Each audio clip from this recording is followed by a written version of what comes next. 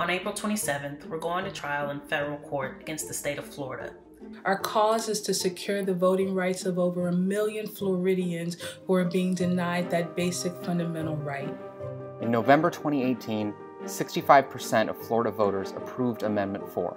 That measure returned the right to vote to over 1 million returning citizens. Immediately, certain politicians in Florida set out to undermine what you had decided.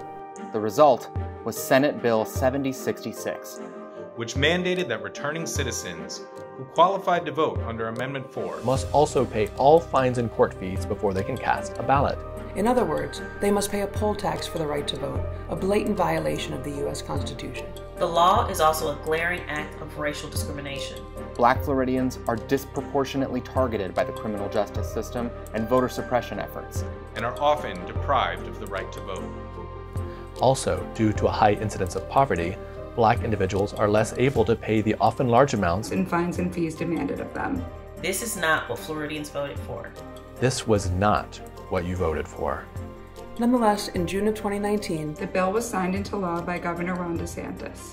Since then, we have been tirelessly fighting this law in the courts, and we are winning.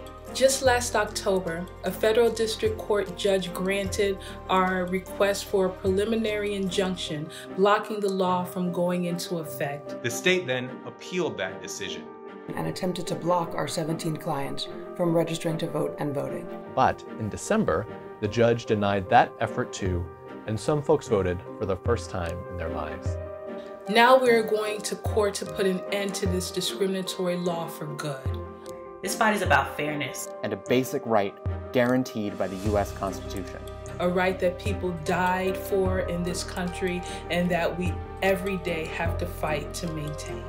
Thank you for supporting voting rights. Thank you for your support. Thank you for supporting voting rights. Thank you for your support. Thank you for your support of voting rights.